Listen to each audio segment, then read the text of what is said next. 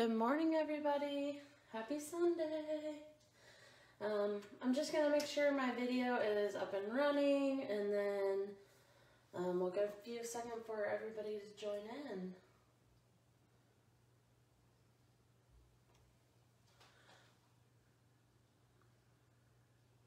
So today I am going to be working with this little one-step looper here.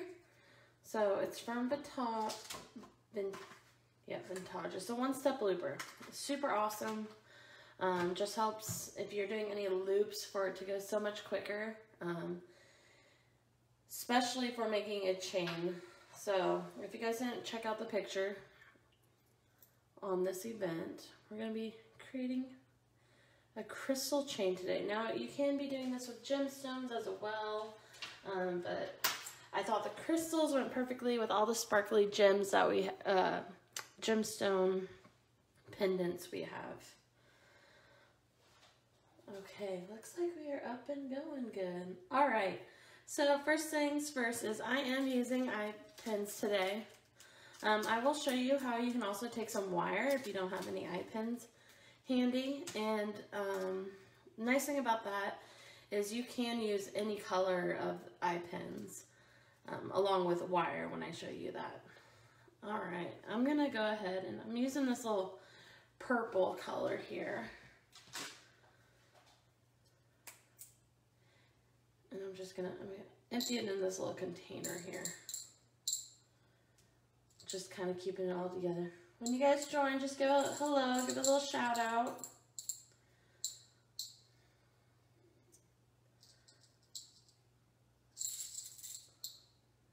I think today I really am liking this amethyst piece. So I'm going to bring these up a little closer. I really like the purple and the jaggedness of this guy here.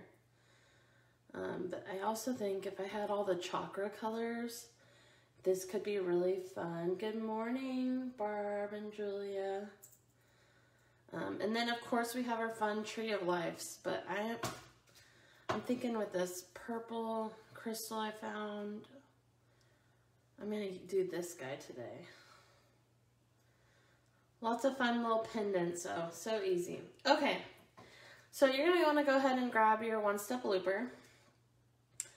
It does set out really wide, but I'll show you why. So we're gonna go ahead, you're gonna take that eye pin, and you're just gonna go ahead and put one of your crystals, or you could put a gemstone as well. I'm gonna make sure I hold this end, and then you're gonna slip it through the tool. So you're gonna want it to go in between this little knob here in this, and then on the other side, I'm gonna flip this tool. You can see there's a little hole, so you're gonna want your wire to come through there, or your eye pin, and then you're just gonna go like this. Oops, drop the guy.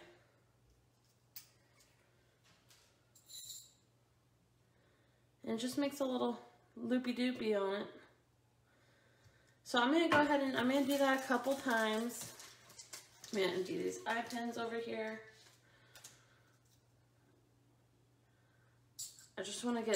I'm gonna go ahead and get a couple done so that I have them and I can just go ahead and start connecting them to make a chain. The nice thing about, I'm trying to go slow so you guys can see this. Sometimes when you go slow, it doesn't work quite as well.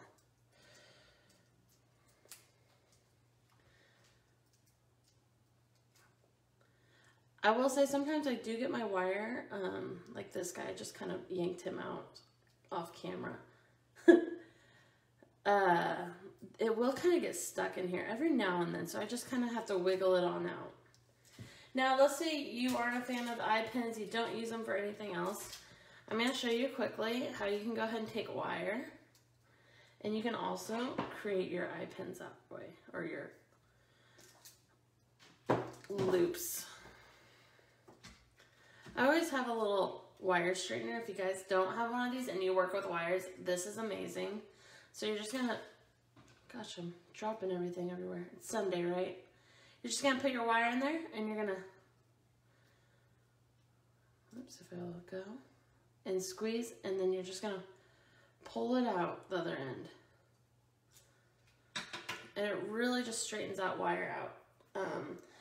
The straighter your wire is, the quicker and more efficient doing your things are. So again, sticking that wire out the end, just like the eye pins, you can create it. You can work with it longwise as well.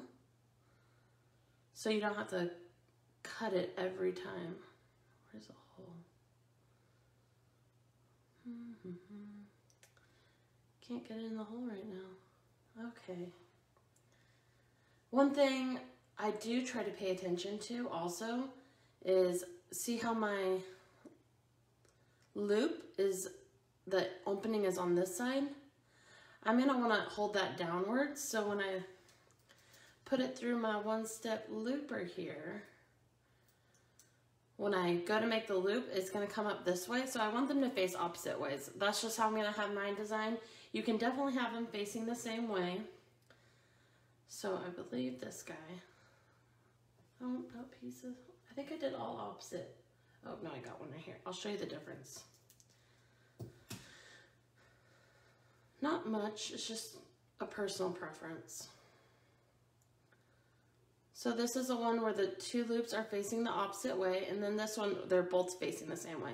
I just like the way when the loops face the different ways, because I think it looks like a more finished piece. But again, that is just a preference. In that first loop, if you're working with your own wire, I think this is a 20 gauge. I'm working with a 20 gauge.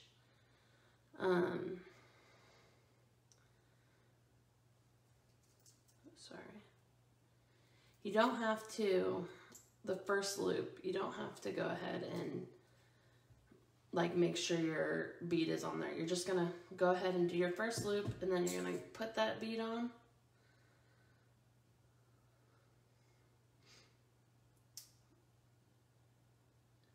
And then you're gonna put in the one-step looper. Again, making it nice and snug. You guys, you have no idea how much this little looper has saved me on time when I have done my own chain necklaces. It is so handy. I did have kind of pre-did some of my chain because this would be a much longer video if I didn't. So I don't want you guys to be like, oh my gosh, she's so speedy. I wanted to pre-warn you while I go through this. I wish I was that speedy. So I actually am going with a look of connecting jump rings in between. You can, I will show you a sample.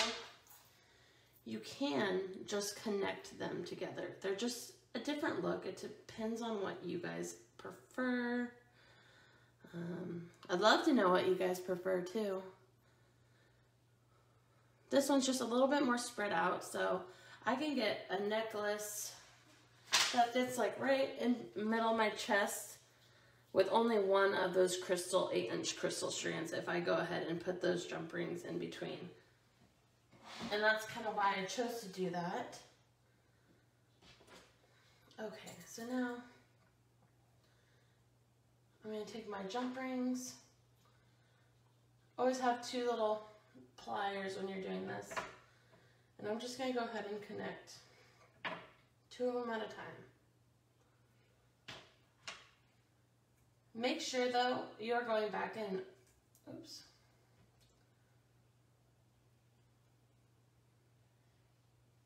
Make sure you go back and look at your loops because they don't always close 100%. So just kind of close them a little bit, making sure they're nice and close. They're not gonna come apart and break your chain. That is not something you want, to be wearing a beautiful stone pendant and then your chain come undone. That's no fun. So I find it easiest though if I'm doing this or connecting any, I do them at two at a time. And then I can connect those two and it's just a gradual process. Again, making sure all those loops are nice and closed. You don't want them to be popping off. your jump ring.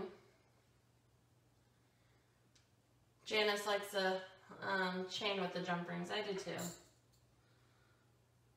And I think I'm using 6mm jump rings today.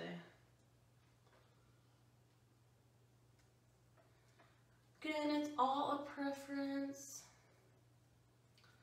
I also love purple, so that might be why I was drawn a little bit to the amethyst piece today.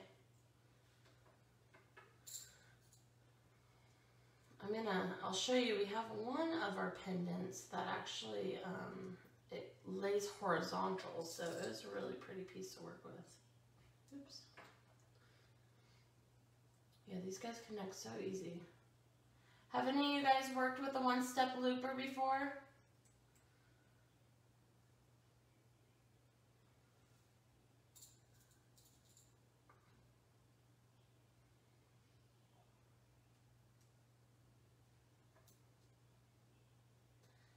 I know at first I was like, can it be that awesome? And then once I used it, oh my gosh, it was life-changing. We do have a bigger one-step looper too, so one that makes a little bit bigger loops for you.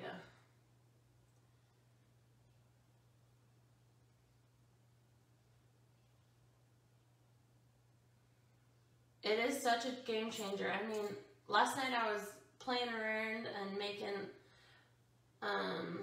one of these pieces I'm going to show you, just so that, because I loved it. I love the piece and I love the color that was used with it.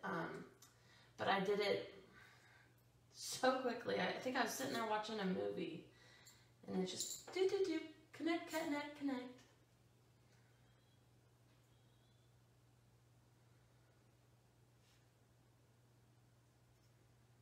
What's your, for those who have used it, or what have you guys created? Do you guys do chains? I know that I also use it, the one-step looper on some earrings I make.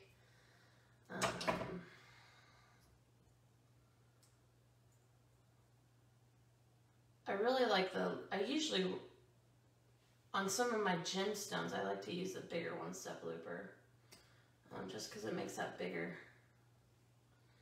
loop for me.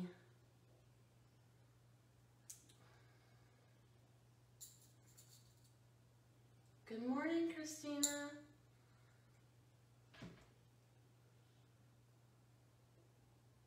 You guys, it's not raining today. I'm so surprised. Otherwise, I would be in here beading all day.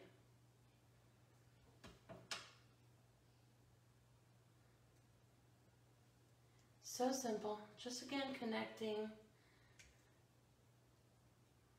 This one-step looper to me is kind of like, you know, alcohol ink and the crafting mixed media side, because alcohol ink seems kind of intimidating at first if you haven't worked with it. Kind of like the one-step looper, you're like, I don't know about this tool, right? And then you work with it and see the things that you can do with it, and you're like, oh my gosh, I have to have this. Yeah, earrings. I love the one-step looper for earrings.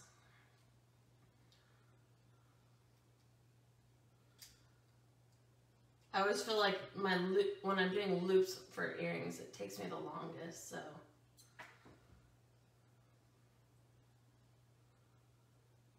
Again, I'm just going ahead and connecting all those two crystals I connected with jump rings. I'm connecting them together to make one long one.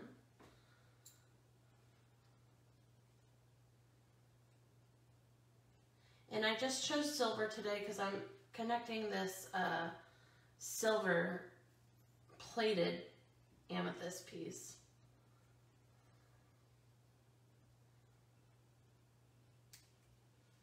And I'm going to go ahead and connect these together. The long one I already completed,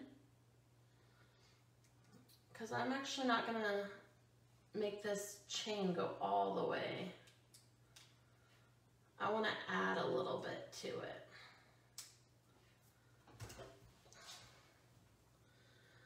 So this is what I have right now, and I am actually going to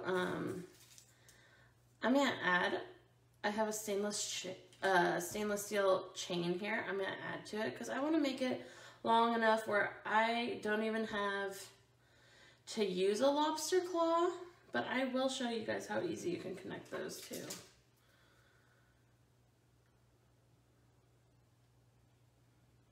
So I'm just gonna go ahead and slightly open those, and I'm gonna connect this chain here. I'm just gonna bring it up so you guys can see. I'm connecting the chain, just closing that up.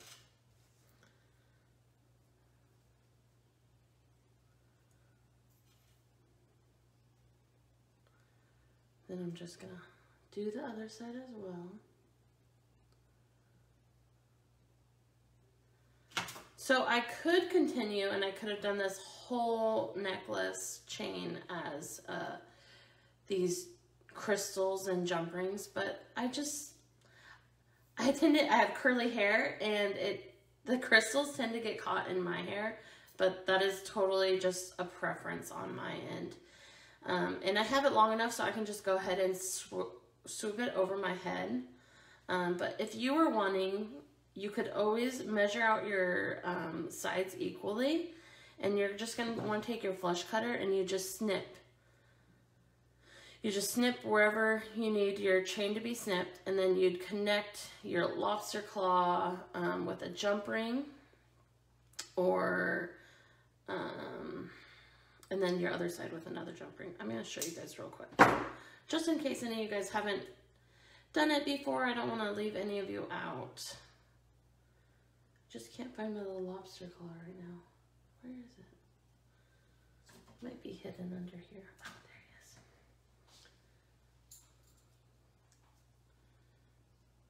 So again, if you aren't a big beader, having 2 pliers to open up your jump rings is a lifesaver.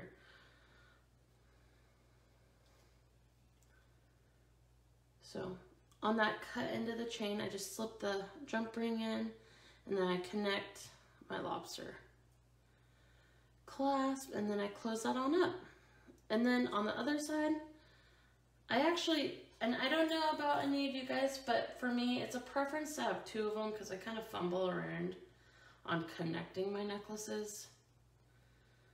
So I will connect an extra jump ring here, and then the one that is open, I'm going to connect, oh crap, I'm going to connect right to the necklace chain here.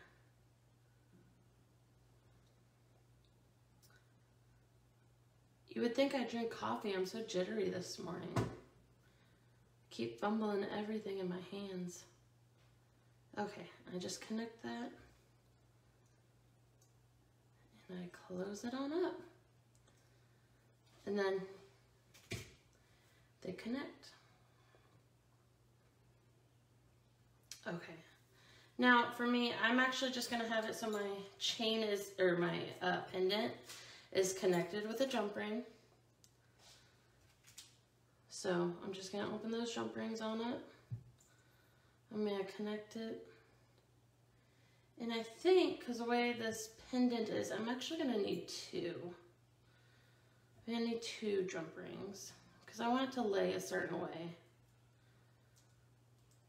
on my neck. So give me a second, I'm trying to do this so you guys can see.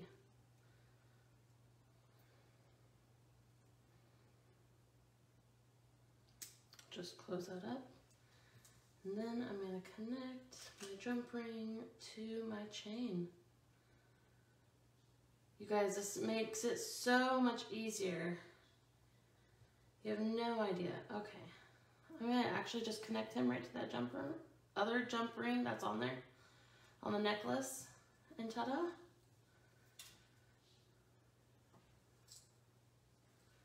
Super easy. I'm going to show you this guy too. This pendant is so fun. This is the one I was playing with last night. Again, I just used a 1-step looper and jump rings, but I like how this is horizontal and it hangs on your neck just a tad differently. But they're so easy to do. Again, you don't just have to do silver. These 2 I did the crystals all the way up. And again, this one I only did maybe about 2.5 inches up on the chain on both sides. Just really is a preference.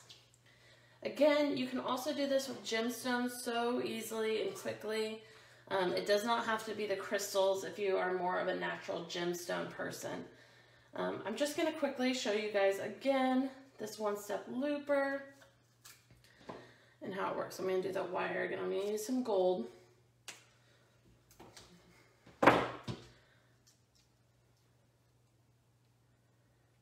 Again, just this wire straightener. It is so nice. It just straightens it so quickly. And I'm going to show you guys with some gemstones here. I'm going to go ahead and close this up a little. Because I think this chakra pendant right here would look awesome. Either of these doing chakra colors up your necklace as well. So again, you stick your wire so it comes through on this end. I always make sure my loops are facing down so they're going opposite direction. Super easy if you're interested in these. We do have them online and in store. I'm just going to come up close one more time so you guys can see the way the wire comes through and then it comes out this hole over here.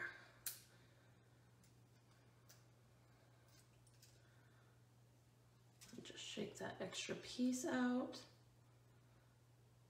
The nice thing about the one-step looper is it makes all of your loops the same size.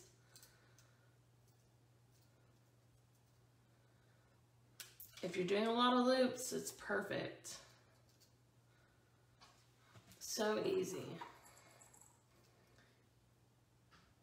You can sit here all day and just, it's almost therapeutic. Yeah, but the gemstones even look, these gemstones even look awesome done with a one-step looper. See? Ooh, so easy. Love it. Again, it's so easy. It's so simple. You can use either wire you have at home. Usually I tend to use a 20 gauge, or you can use eye pins. Eye pins work lovely as well, so you're only having to do one of those loops. But so easy. You can use jump rings to connect your crystals you do in the one-step looper, or just have them connect right to each other. It is all a preference. And there's yes, a great Valentine's Day gift. I forget Valentine's Day is coming up. So, great gift. Either giving this as a gift or hinting to your sweetie that you would love this one-step looper. It is life-changing. For me, at least, I like quick and easy projects that look amazing and that I spent hours to make. But I hope you guys enjoyed this. We do have other wire colors too, just like our eye pins if you are more into wire than getting any of these findings. And there are so many gemstones to choose from, and they all look different. That's one thing that's great about them, is these pendants, they all look a little bit different. So you can find the one that speaks best to you. You guys have a great day. Finish up your weekend, and get ready for the week. Enjoy some of the weather, hopefully. Thank you, everybody. Bye.